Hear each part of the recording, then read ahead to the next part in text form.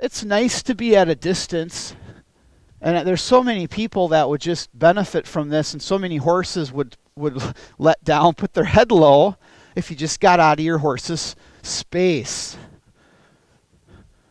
The problem is, get out of my space here. The problem is people don't establish a halt from the start. Now, as I walk, I might have to lift to slow him down as I walk. I might have to reach up with the rope and send a wave at him. Back up a little bit. If I lift and get tall, I'm conveying a sense of liveliness, energy, possibly movement, but good. It's looking pretty good.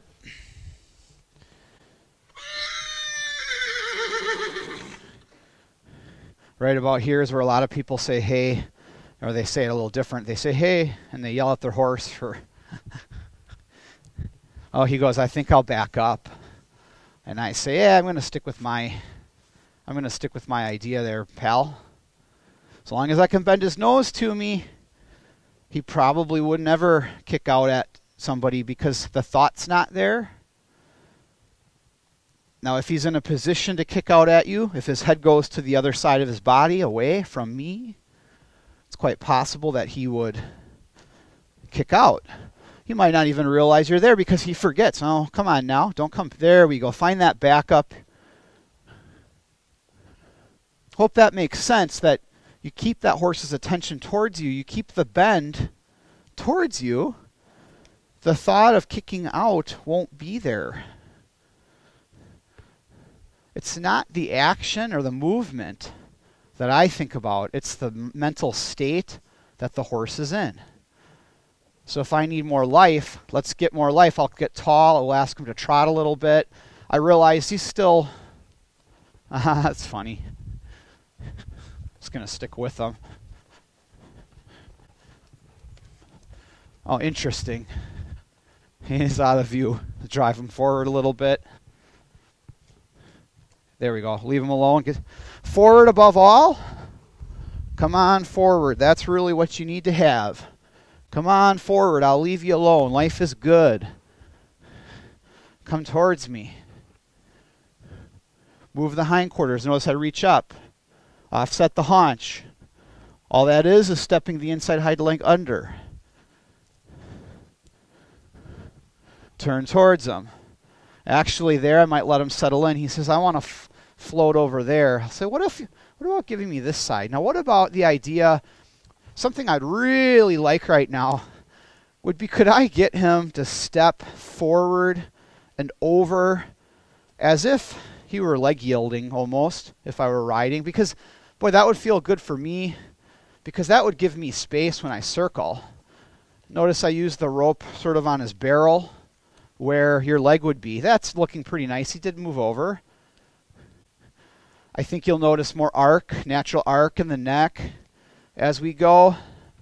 I'll walk out of there, walk out of the center.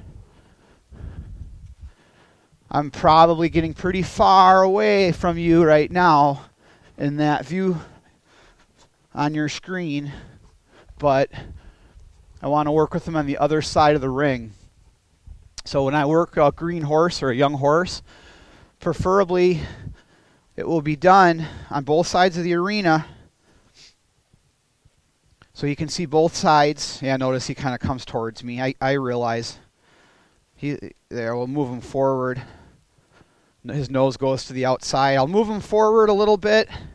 Step around. That'll draw his attention. Bring the hindquarters to me. I need him to see this side of the ring. Good. He squared up nicely. Keeping my attention on him. Letting him see both sides of the ring. Both directions, left and right. I would like to get a canter here at some point, and maybe it'll be here. Yeah, there you go. Nice. A little kick action makes it more exciting. I bent his head towards me. Let's try that again. Got a little crossfire canter. I realize it's hard to see. Try this again. Let's get united. I have a little crossfire, so a disunited canter. Let's try this again. Yeah, boy. He's a trotter. Let's see here. Okay. He doesn't even see the jump standards. Look at that. How's his awareness? Once his awareness comes back to his feet, you'll have, there's a united lead with the tail swish. Now, had I not, I'll bring him to me. He doesn't know this yet. I'll cut an angle. And he's got to bring his mind back around because there it is. Yay. Look at that. His mind came back. Let's go down to this side. Ah, come for the ride. Good. All right. Yeah, so I actually like these lively horses, but when they kick back or kick out, a horse like this, he's just sort of, that's old life experiences and way he's dealt with things, and this looks like it might be his better lead. We'll see here. We're getting in and out of frame. It's a little tight in here. It's funny because he's so unaware of his feet. There it is. I thought he might get the lead. I'll get out of there and walk away a straight line. Give him lots of room. Oh, the head came down. What a nice horse. And the halt. Come on, buddy. I want to back up. I'm staying tall. He doesn't understand that when I stay tall, keep his life up. When I bring my life up, you bring your life up. Let's see that leg yield. That's enlarging the circle or stepping over to the side. I step forward and over. And I step in the direction I want him to go. I get tall, and I press in. It's looking all right. The other thing is if I could fall back to my heels, that's excellent. Meaning, at first I step towards him. I step forward and over. I'm stepping in the direction I want to go. Then when he finds it, I've got to watch it on this side. Tension. Ah, he started to lift his lip up. So a little tension. So when he finds it on the right side, he steps over. I'll stay where I'm at. So I'll initiate the movement by stepping forward and over. I am moving towards him. I am moving my feet. Then when he gets it, I'll fall back a little bit. Oh, careful now. Don't. And he says, I want to face you. He said, that's what I did earlier, and that worked. I said, you're okay. You just leave me on your side. He says, this is my off side, or this is my right side. No, and actually, we just translate what horses are thinking, because in reality, he's just a little nervous about me over here, so he just is protecting himself. His tail swishing is telling you that there's a lack of clarity in understanding what I want. It'll come through. Things come through. It takes time. A little change, licking and chewing. You'll hear me talk about licking and chewing and mental changes, and a mental change brings on a physical change because the whole horse is starting to figure things out, come through. Now, if I reach up with the curry comb, as he comes, he kind of stepped into me anyway, so I just reach up and brush a little, and then I'll take that hindquarters. I'll step to the rear, or step to a straight line away from him. We'll do this again. I'll take that forehand over. I'm rubbing a bit. I'll step past the hindquarters and bring the front end to me. Let's do this again. Bring that hindquarters over, bring his front end to me. All right, he's changing direction, but at least he's trying. So let's just sort of go with him on that. Let him feel like he's good. He can relax, step to the hind, take the hindquarters. I won't have to repeat this lesson after today that much. Notice the sensitivity level there. Ah, yeah, real sensitive. So just brushing him. I thought the metal curry would be a good thing for him, just to get okay with that.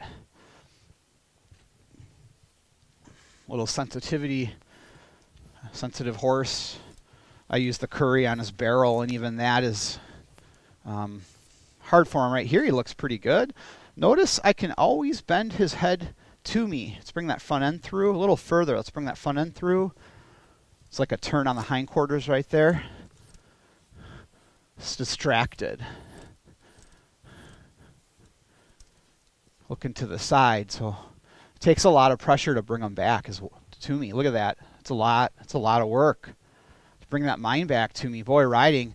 Makes you wonder if he'd be really kind of heavy in the rein, but I'm just guessing. Never been on him. He's got the potential to be quite the horse.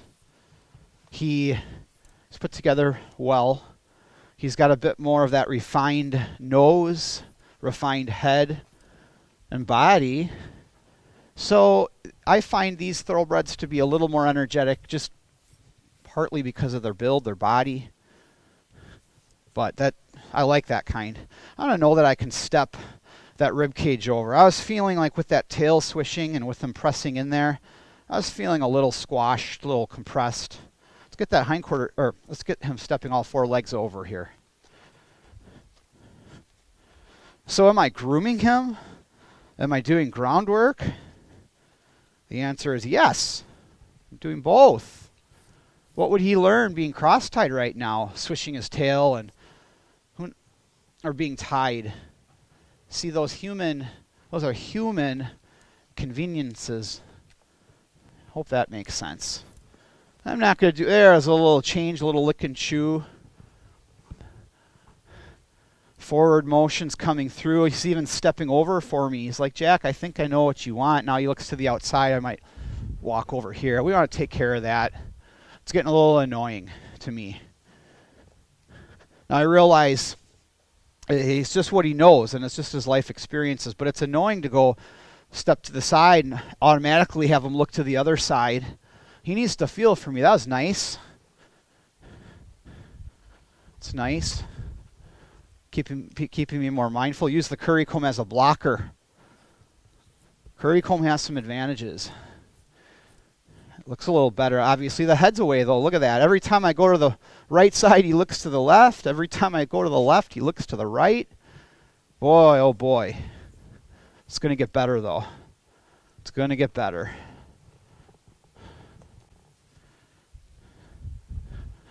All right. I notice him behind me. He's looking around, but he's being somewhat mindful. He is kind of working his jaw in a good way. Right here, you notice he's just going to run right through me. Come on, buddy. I'm here too. There we go. There, he's thinking about me. So I bring my posture down. I walk away, bring him to me, draw him in. Look at that. Helps him. He goes, oh, I like it better when I look at you and you walk away. Or when I put my head towards you and smell. I like this. Now I lost him, see? Bring that front end through. And what I'd like to do is brush him with this hard brush carefully. Horses like this, they don't... I want your attention, buddy. So, see how I bumped his side? And you use that cautiously. I'm always able to bend his head towards me. I'll try to not mention that too many more times, but I'm here. Look at me. It's enough of that. If I were riding him, I'd be using that left leg. Is he nervous? Yes, he's lively, but I'm still here. And the other way I look at this is great training for him because he's under pressure. Horses only as good as they are when they're under pressure. Look how much time I take, though. People say I don't groom. That's funny because looks like I groom a lot. Okay, stay with me, pal. That's not the answer. See, that's what I mean. Some of these older, well, I should say some of these greener thoroughbreds, these 6-7-year-olds, and they've got the mind of like a 2-year-old sometimes, at least when they're nervous or when they're lively. He can't help that. He's not dumb. It's just he was handled in a primitive manner on the track. I hope that makes sense. It's primitive. On a racetrack, they're going to get it done. Time is money to race people. And some show people too. Hindquarters. See, I always have felt good right there. He kind of considered me a little more. See, whenever I brush, he thinks, oh, look to the outside. It's my permission to look away. It's no. Maybe I brush him on the move a little bit. I've got to get under that belly good because the girth is going to have to get put on.